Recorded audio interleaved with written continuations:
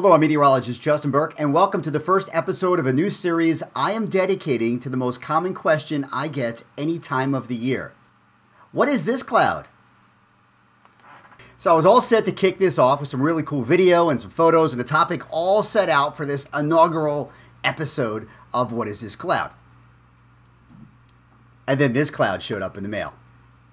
See, back on Mother's Day, I bought my wife a present from a website called Uncommon Goods. And as soon as I hit the send, I started getting served ads for this product.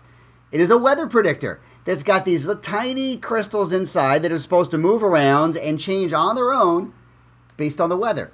I'm a sucker for that kind of stuff. They must have known me really well. And guess what? I went ahead and I made the purchase.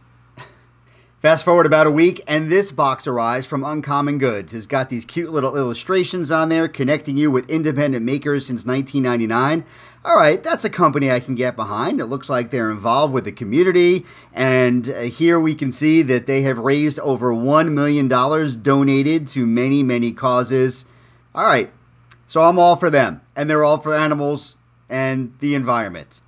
I want to remind you, this is not a promotion for Uncommon Goods.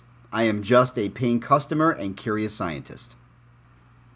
But it's the box on the inside that has our storm cloud that really matters. And yeah, you can see a little description of how this thing works on the side, and of course another display here.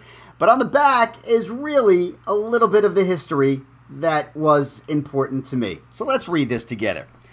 In the 1860s, Admiral Robert Fitzroy popularized the storm glass, which promised to predict storms on the high seas.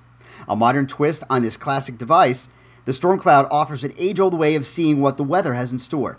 Consisting of a special liquid that crystallizes to indicate whether it'll be fair, cloudy, rainy, windy, or stormy, the storm cloud belongs on the windowsill or desk of the curious-minded. That's me.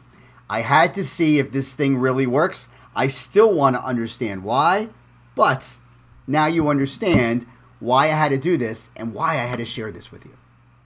How does this work? That's what I want to find out. On the side of the box, there's an illustration of what this thing should look like depending on the weather outside. Inside, there's actually a deeper description that goes like this. Clear liquid equals bright and clear weather. Cloudy liquid, sometimes with small stars and crystals at the top, equals cloudy weather and often predicts thunderstorms and rain. Small dots in the liquid equals humid or foggy weather.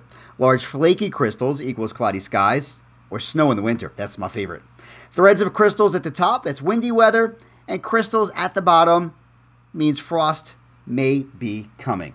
But does this actually work? That is what I'm going to check out and get back to you. I need to spend this over a couple of weeks in a wide range of weather to see if this does exactly what it is supposed to do. I hope so. I don't want to be let down. What do you think?